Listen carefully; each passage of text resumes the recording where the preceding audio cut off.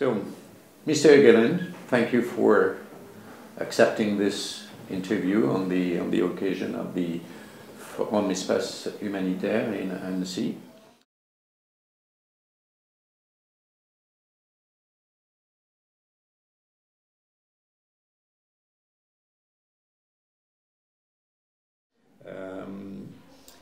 This interview will be conducted by Antonio Donini, who is visiting fellow at Feinstein International Center at the Tufts University, and research associate at the Graduate Institute of International and Development Studies in Geneva. Mm-hmm.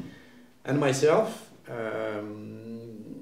I'm one of the administrators of this rather recent journal, Humanitarian Alternatives, and we are very pleased to have this opportunity to ask you a few questions in your happy to be here.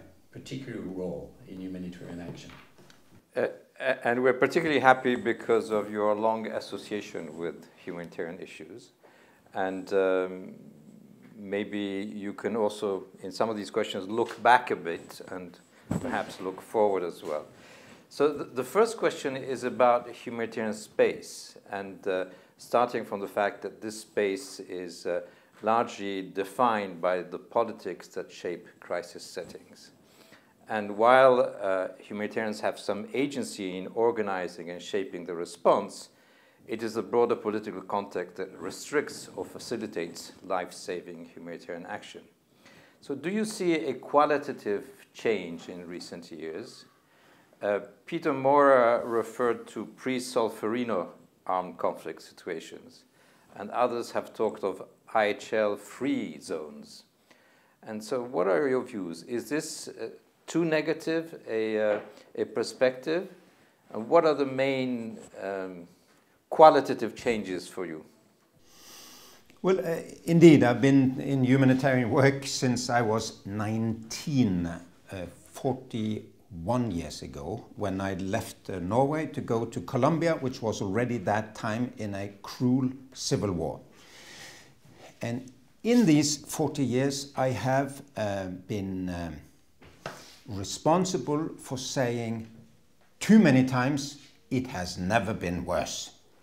I think we are each generation, and there have been many now, of humanitarians feeling overwhelmed, feeling outrage with meeting these men with guns and power, doing whatever they please, it seems, with total impunity.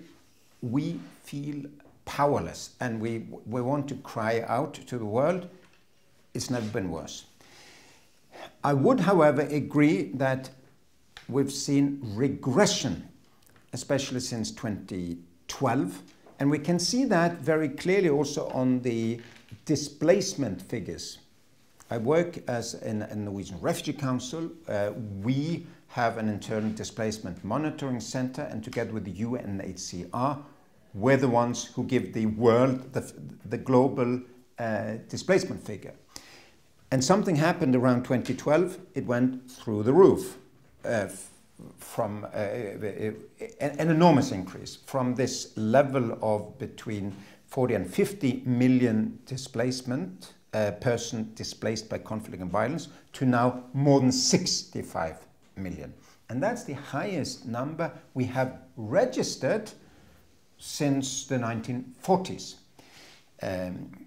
So there's been a regression, and Syria war, connected with the Iraq war, it's been Yemen, it's been South Sudan, and it's been Somalia. It's been one thing on top of the other. However, in the 1990s, I was the Deputy Foreign Minister of Norway, responsible for humanitarian relief. And I would firmly say 1990s were much worse in terms of killings, violence. It was the age of the genocides. We haven't seen that kind of genocides now for a generation, the ones we had in Rwanda, in Bosnia, in the Balkans at large. So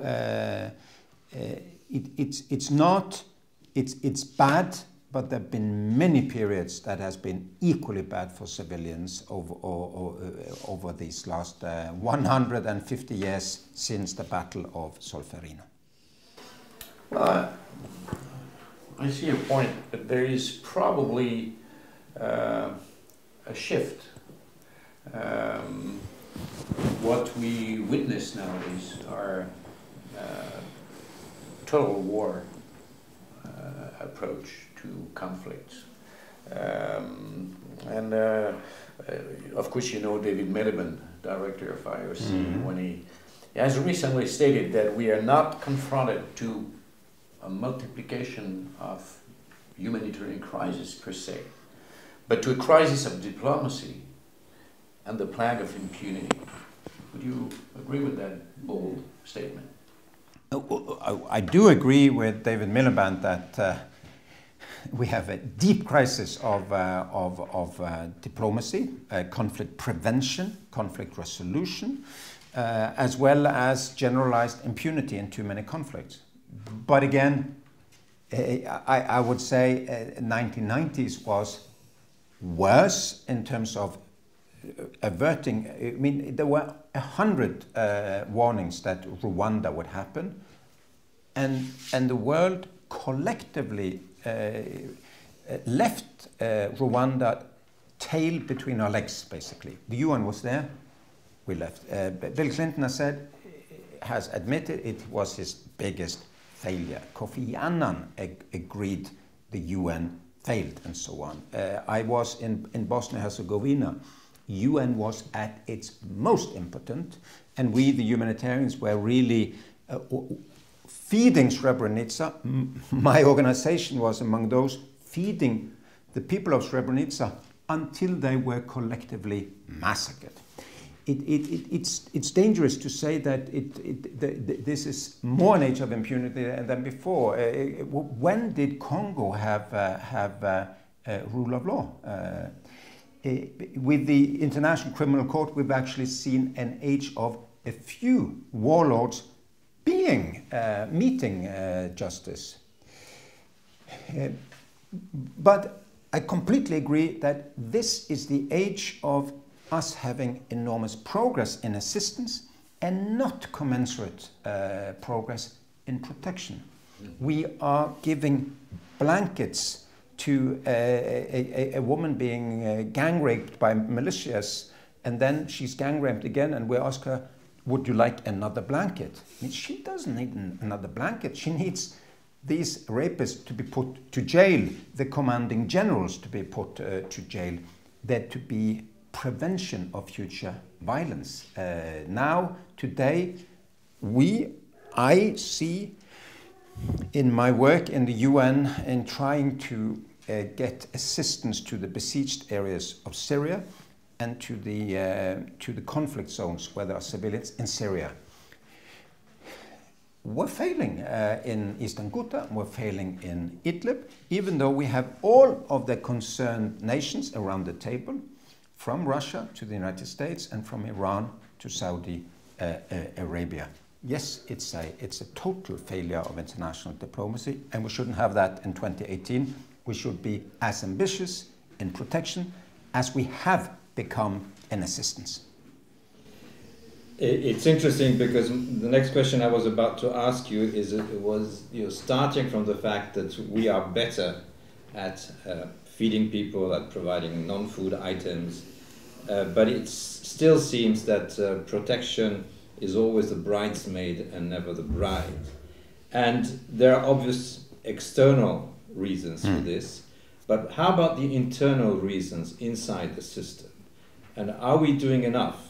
For example, looking back at the final phases of the war in Sri Lanka, where it was not just the international community that was uninterested in dealing with protection, it was also the UN agencies, it was also the leaders of the UN in the country. And since then we've had the lofty statements on the centrality of protection.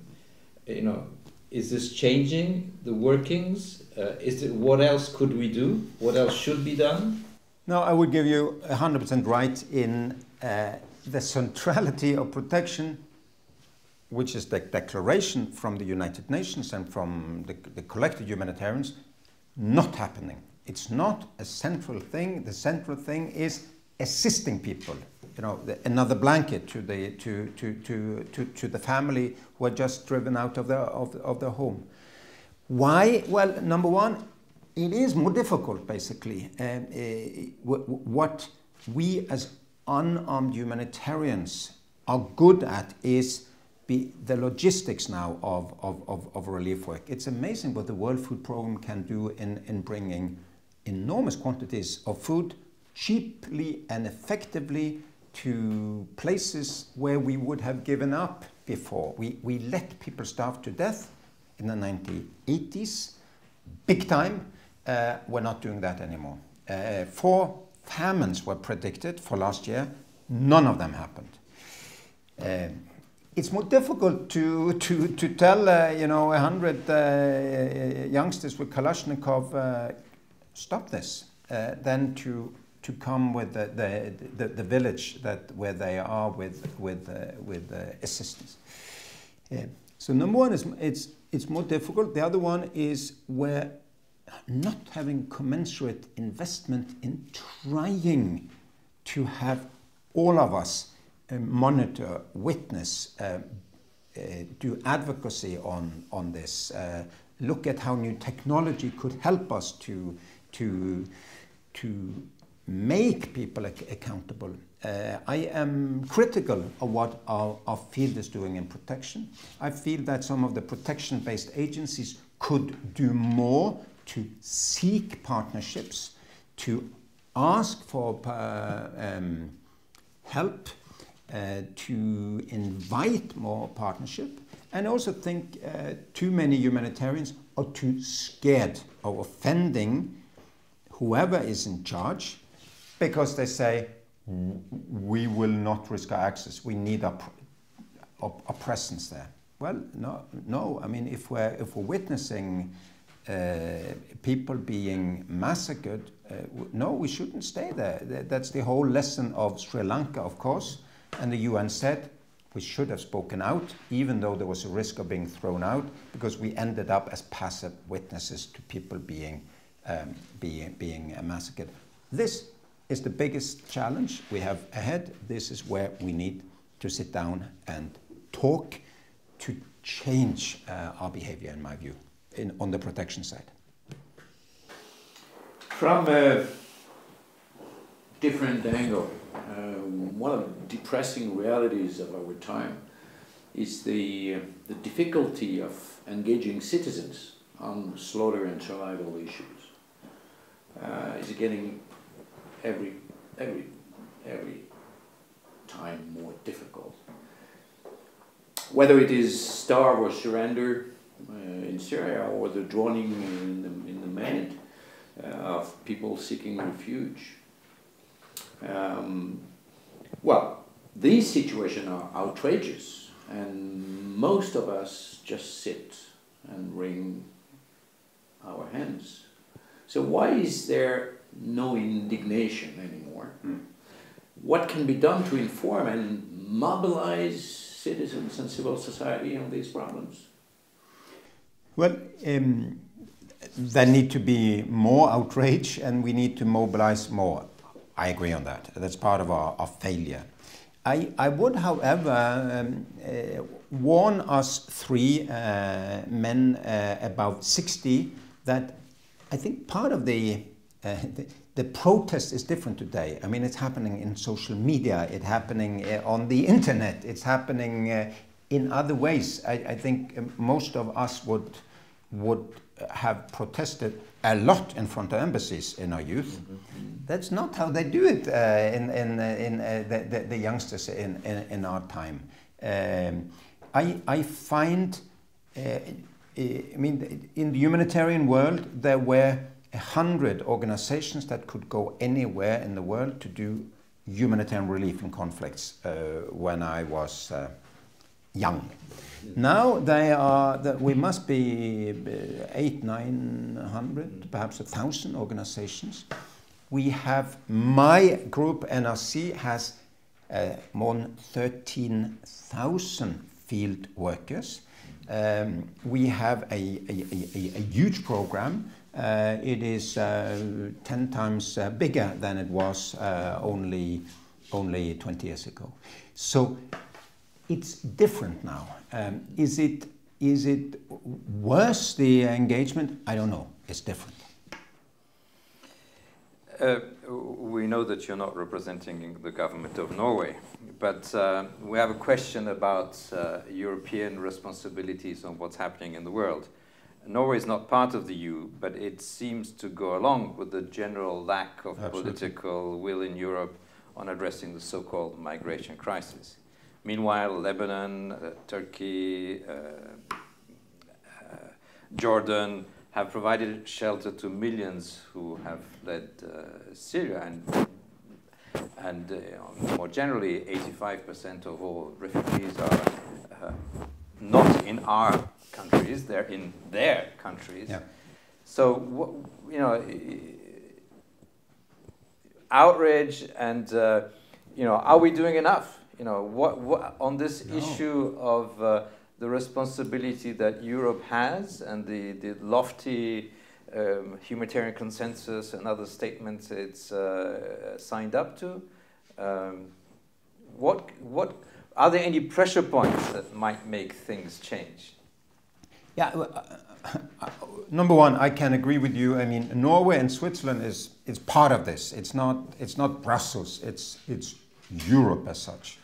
I would, however, say it's not uniform in our continent.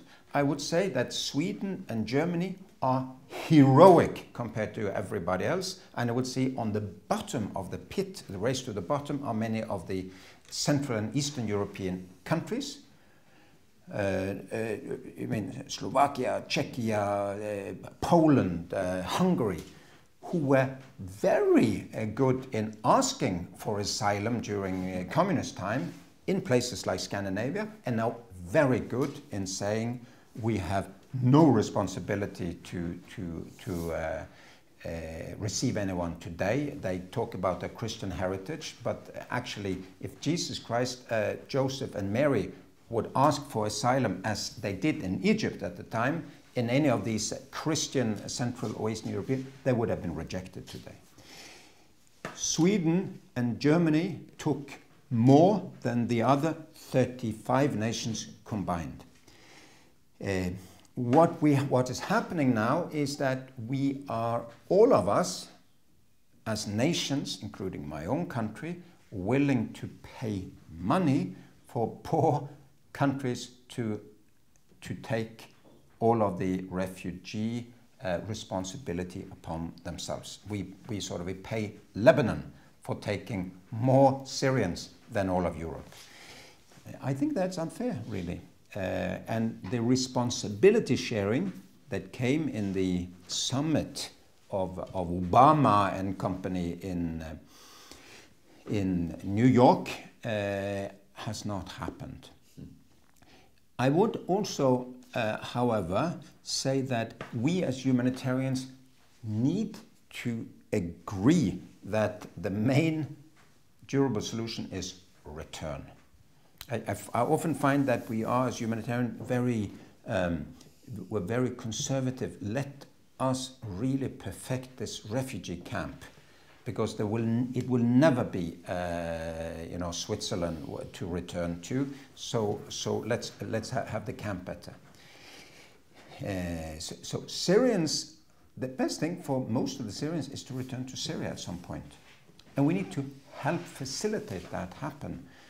It's not going to be Lebanon, and I am not going to be able, I think, in my time, to get the Europeans to do the right thing, which is to take quite a few to them, or to get the oil-rich Arab countries to receive their fair share, or the Asian countries, or even now the North Americans, or Russia, or China. The P5. The P5, none of the P5 is even close to do what Sweden is doing, our neighboring country. Now, so this is going to be the challenge, really, to have a working responsibility sharing and real work to have durable solutions for these people, return, local integration, and relocation to third places. And real responsibility sharing there. I'm looking forward to European and other leaders to say, can we now be as active in saving millions of human lives as we were in saving the banks a few years back, where we had summit meetings every other day. I'm looking forward to that. Well, we just can hope that they will hear you. I believe that time's up. Thank you for having me. You are expected to the next session of the Forum Espace Humanitaire, which was the main reason of your presence here. Yeah, happy to be here with my French colleagues. Okay, thanks a lot for accepting this interview. My pleasure.